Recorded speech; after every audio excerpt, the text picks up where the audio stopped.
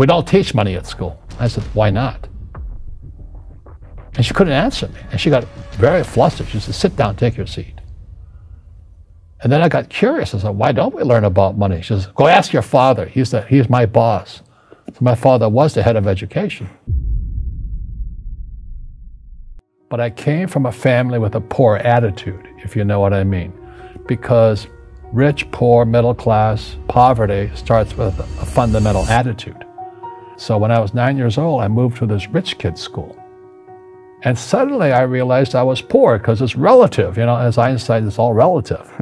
And these guys, their fathers owned the banks, they owned the plantations, they owned the car dealerships, they owned the meat packing company, they owned the ranches. And I'm going, how come my dad doesn't own that? I go home and ask him, I said, "Why don't we learn about money in school?" And he looked at me and says, "Because the government doesn't let us teach that subject. The government tells us what we can teach and what we can't teach." And I thought that was strange. And I said, "But aren't we going to school to learn about money?" He says, "No, your job is to get a job." I said, "But you get a job to earn money." He goes, "No, you're supposed to just get a job." I went, "No. Isn't the purpose of a job to earn money?" He goes, "You're correct." So my rich dad started teaching me about money on one condition. And that condition was he would never pay me. He says, "The moment I pay you, you think like an employee." He says, "That's the trap. Entrepreneurs work for free."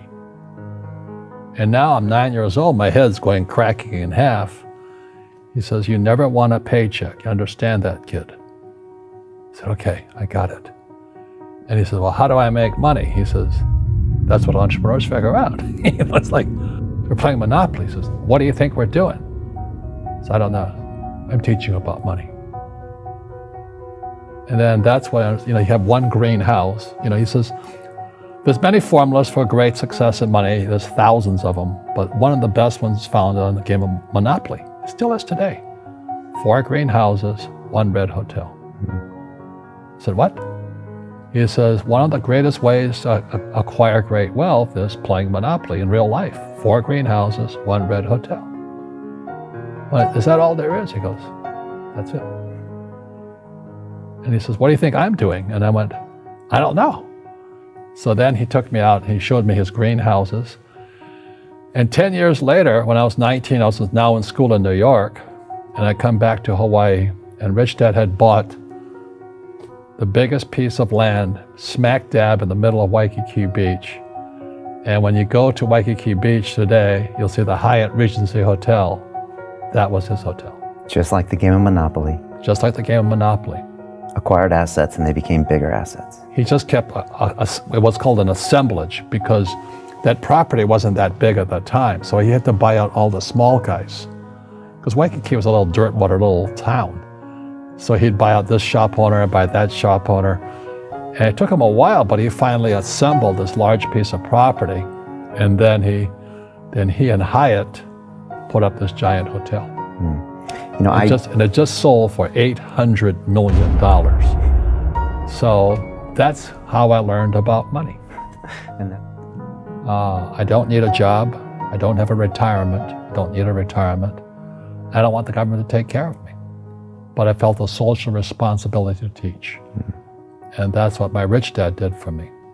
You see, most teachers in school, they're out of ethics. They teach subjects they themselves don't practice. I had the same problem in my MBA program.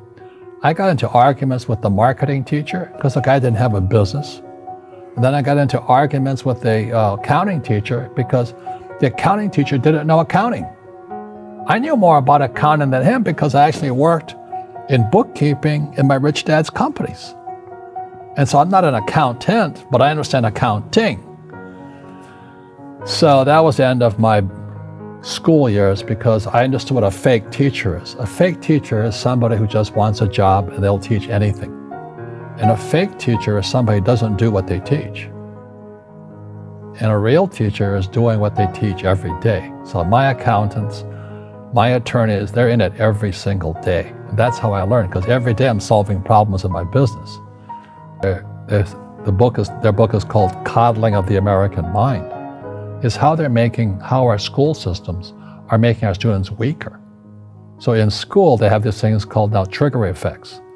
So you can't, as a teacher, you can't say anything that might upset the student. They don't want anything that might jar their point of view. So if I went into school, I'd be thrown out because I threaten them. My success comes from spirituality, not finance. The poor will always be amongst us because it starts up here. Right, it's that fear mentality. It's in their words, you know, and the words become flesh. Again, I'm not really religious. I flunked out of Sunday school also. But when they say I can't afford it or I can't do that, they go down. They become what they say. And I made so many people, I can't afford it. You think I'm made of money? Your mom used to say that. Your mom used to say that. My dad. Your dad. My PhD dad, he says, what do you think I am, made of money? I can't afford that. And my rich dad would say, that's why he's poor. Poor people say, I can't afford it, I can't do that, I don't have time. Because it's an escape. It's an escape, you know what I mean? It's easy to say, I can't afford it. Oh, I'm too tired. Oh, I can't go to the gym. Right, and your rich dad used to say what instead of, I can't afford it? How can I afford it? How can I do that? You know, what would it take, or why should I do that? He says that a question opens the mind, a statement closes the mind. See, when you say, I can't afford it, your mind shuts down, and you become what you say. Yeah. You know, people say, well, money is not that important to me. Then if money is not that important to you, money is not important to you. I mean, you know what I mean? I don't care about money. The money doesn't care about you. You know, the word does become flesh. Or I'll never be rich. Or the favorite one is the rich are greedy. It's the poor that are greedy. You know, if you think about it, because to be rich, you have to give something. You know, I have to produce books and games, and I purchase real estate, I provide housing, provide jobs and all that. That's why I'm rich. But greedy people produce nothing. Oh no, it's the rich that are greedy. And I'm going, hey, sports fans, you know, you point a finger forward, three are pointing backwards. And so, as we know, there's a big attitude problem against the rich today. Poor people are selfish. Hit a lot of people below the belt. And he said, no, think about it. These people are selfish. They're always complaining about their problems. They're always focused on their own issues. Do you agree with that? Well, the way you get rich, you solve other people's problems. Right, that's how you create value. Yeah. Right. Yeah, if you could cure cancer today, you'd be a trillionaire.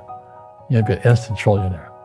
No, I'm just too busy to work on that. I think I'll play golf instead. You know? I think my father was making about $20,000 a year. And when I graduated from college, I was making $120,000 a year. 6 times the amount he made. And I was 21 years old. And he goes, how'd you do that? I said, I didn't go to the same school you went to. And I come back, my father's still making $20,000 a year. I'm making $120K.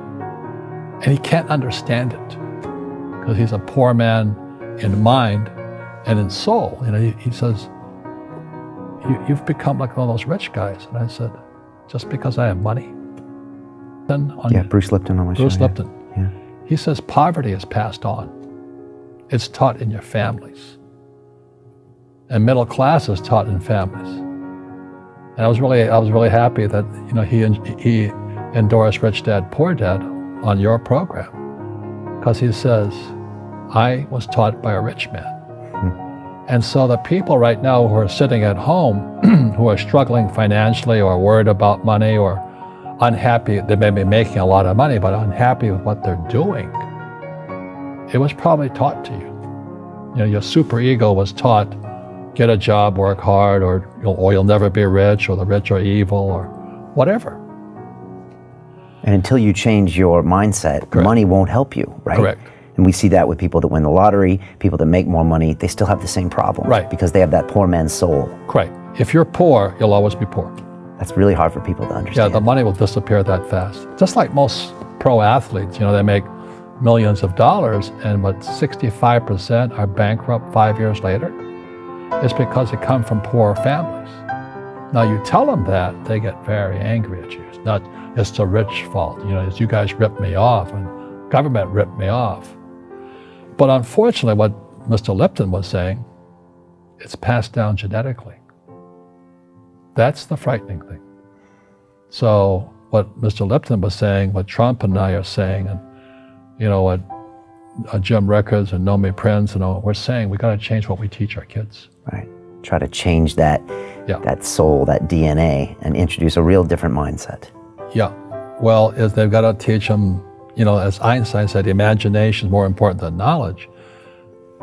Yeah, but you got to have the basic knowledge of taxes, debt, financial statements, and all that. If you don't want to learn it, I can't help you.